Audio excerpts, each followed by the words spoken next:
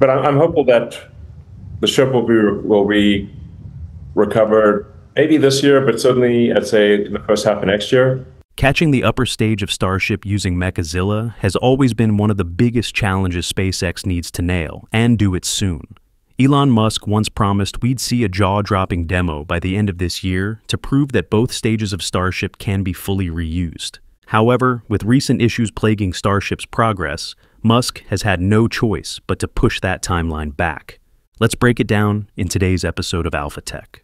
On May 14th, about 2 weeks before Starship Flight 9, Elon Musk confidently shared one of SpaceX's next big goals, catching the upper stage of Starship using the launch tower. He said, "Later this year, if fate smiles upon SpaceX, the ship will be caught by the tower, just like the booster." And yes, for anyone following the Starship program, this is one of the most anticipated moments of the year. It's not just for show, it's a crucial step towards Starship's original vision, a fully reusable spacecraft capable of launching Starlink satellites, moving cargo across Earth, or landing crews on the Moon and Mars. So far, the booster, or Super Heavy, has already been caught 3 times by Mechazilla, including back-to-back successful catches during Flights 7 and 8. That's a strong sign of growing stability and confidence in the system. But unfortunately, the same can't yet be said for the upper stage, the Starship itself. The new Block 2 version has proven to be far from ready. With multiple failures and explosive outcomes, it seems that fate hasn't smiled on SpaceX, at least not yet. Ship 35 exploded during Flight 9 due to a propellant leak and loss of pressure in the main tank. And shortly after, Ship 36 was also lost in a ground test at Massey, following a composite overwrapped pressure vessel COPV failure. This string of setbacks has clearly thrown off several major milestones that SpaceX had hoped to reach in 2025. In a recent interview at X Takeover 2025, Elon Musk shared that he's optimistic about recovering a Starship booster sometime this year. But if not, then most likely within the first half of next year. That suggests there's still a small chance SpaceX could stick to its original plan, catching Starship with the launch tower arms by the end of this year. But honestly, it felt more like Musk was trying to reassure everyone. Because looking at where things stand now, a first demonstration sometime next year seems far more realistic. So, why the delay? Well, if we zoom out and look at the bigger picture at Starbase, it actually starts to make a lot more sense. Firstly, as we all know, in order to catch the upper stage of Starship using Mechazilla, the ship must first survive the extreme conditions of space, especially during suborbital flights for now, and orbital flights in the future. We're talking about temperatures reaching 1,400 degrees Celsius during re-entry, wild pressure changes above 100 kilometers, and intense aerodynamic forces. To make it through, Starship needs a fully functional heat shield with around 18,000 individual tiles and those signature flaps that help control orientation and guide the ship precisely back toward the tower arms. But the current Block 2 version simply hasn't proven durable enough. In Flight 7, the upper stage suffered a propellant leak, lost pressure, started tumbling, and exploded. Then in Flight 8, it failed again, this time over the Atlantic, due to an engine control issue with the Raptors. And most recently in Flight 9, another leak in the main tank caused the ship to lose control entirely, fail to deploy its payload, and end in yet another explosion. Even Ship 36, which wasn't part of a flight, but rather a ground test on June 18th, exploded due to a failure in the COPV, the composite overwrapped pressure vessel. That incident raised even more concerns about material durability and system integration in Block 2. All of this points to a single conclusion. Block 2's heat shield, pressure systems, and Raptor engine reliability just aren't stable enough yet to handle the brutal demands of re-entry, let alone pull off a precise catch with Mechazilla. That's why the task of attempting this historic catch has now been passed on to the next version, Block 3. If everything goes smoothly with Flight 10 and Flight 11, the first Block 3 vehicle, Ship 39 paired with Booster 18, could debut as early as the second half of October this year. But just to be clear, early flights of a new version like this are usually focused on testing reliability, identifying flaws, and rolling out patches, not on risky stunts like catching a Starship mid-air. So realistically, the catch attempt is now being pushed into 2026. Secondly, yes, the Starship upper stage will eventually be caught by the giant chopsticks on the launch tower. But that's almost certainly going to happen at Launch Pad B, not the current pad. Over the past few months, SpaceX has been working quickly at Orbital Launch Pad 2. The tower's mechanical arms were completed back in February, and the tower itself has already gone through multiple load tests using massive water bags.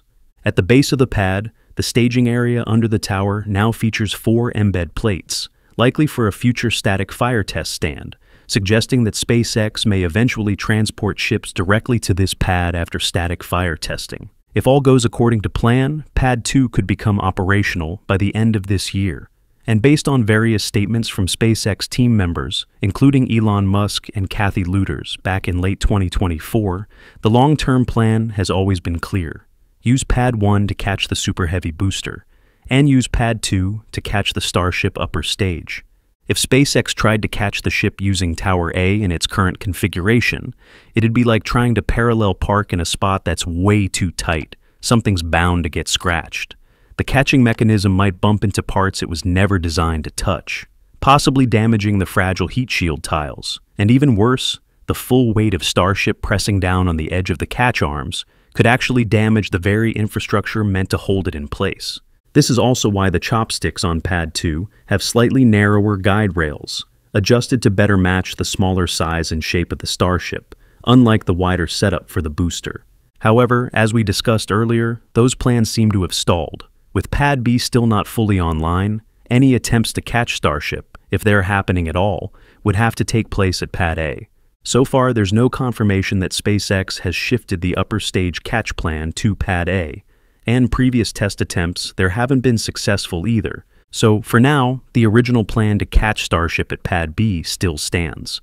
But delays in both Starship development and Pad B construction make it increasingly likely that Elon Musk will have to push the timeline into next year. Thirdly, even if the infrastructure and vehicle itself are stable, catching Starship with those giant chopstick arms is a whole different level of complexity. Its shape, mass distribution, and flight profile make it way harder than catching a booster. It's like trying to catch a flying brick falling from space with perfect precision. And to be honest, this method carries some serious risk. Things could go wrong on both ends, the vehicle and Mechazilla. If Starship isn't perfectly aligned with the chopsticks, whether due to a guidance glitch, sensor error, or heat-induced warping of catch points, Mechazilla might miss. And if that happens, it could be a really bad day at Starbase. We're talking about potential explosions, shock waves, flying debris, and damage to the launch pad infrastructure, possibly even the tower itself. That's why they need more time. Time to fine-tune the autonomous flight software, recalibrate Mechazilla's movement, and maximize the chances of a clean, safe catch. So, what do you think? Will SpaceX pull off the first Starship catch this year, or will it have to wait until next year? Drop your prediction in the comments and let's see who gets it right. Overall, SpaceX may not attempt to catch right after Flight 10, but they're clearly gearing up for it. The chopsticks are being upgraded, construction is accelerating, and every move points to one goal, making catch capability flight-ready soon. But what if they actually succeed in catching Starship for the very first time? That would shatter decades of rocket history. From NASA's golden era with the Apollo missions to today's advanced rocketry, space agencies have come up with all sorts of clever ways to bring crewed spacecraft, or upper stages, safely back home. Take the Apollo missions, for example. The crew capsule splashed down in the ocean using parachutes, and that traditional method is still being used today. Just look at SpaceX's Dragon. It follows the same concept, only with modern upgrades. When it comes to landing on solid ground, Soyuz and Boeing's Starliner are prime examples. These capsules are designed to touch down gently using parachutes and retro rockets to soften the impact. And who could forget one of the most unique landings of all time? The Space Shuttle. That thing glided onto a runway like a regular airplane. A totally different experience. And now, Sierra Space is bringing that idea back with Dream Chaser, their small space plane that also lands on a runway. On the flip side, if the upper stage wasn't reusable, like the SIVB stage of the Saturn V during Apollo, NASA had a few clever tricks. Sometimes they pushed it into solar orbit. Other times, they deliberately crashed it into the moon. Yes, seriously. In 1969, They slammed one into the lunar surface just to study moonquakes. It also helped reduce orbital junk. But all of these methods, from parachutes to runway landings to planned crashes, still relied on passive recovery or disposal. SpaceX, on the other hand, is attempting something entirely different. That's not just about saving money. It also helps protect the environment, speeds up turnaround time, and slashes launch costs to levels we've never seen before, potentially under $10 million per launch, compared to the hundreds of millions NASA spends on traditional systems like SLS and Orion. And there's more. Mechazilla allows SpaceX to catch the upper stage of Starship directly on the launch tower. No need for landing legs like the ones on the Starship HLS version. That cuts down the vehicle's weight and improves reusability.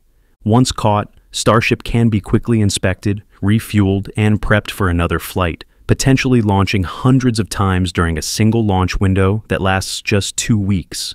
SpaceX's current goal? To cut the turnaround time from 1 month down to a week, or even just 2 to 3 days. Of course, that long-term Mars vision is still quite far off. Realistically, it might take SpaceX another 10 or even 20 years to get there. So, let's talk about something a bit closer to home. One of the most anticipated milestones coming up is orbital refueling, a crucial step for long-duration missions to the Moon and Mars. It was originally targeted for the end of this year, but it'll likely slip into early next year. Elon Musk mentioned this in a recent interview. A big technology challenge after being able to achieve full reuse of the ship is orbital refilling. In short, a successful Mechazilla catch could give SpaceX the confidence and operational readiness it needs to take on something as complex as docking and transferring fuel in orbit. So, a slight delay here and there won't seriously affect Starship's overall development timeline.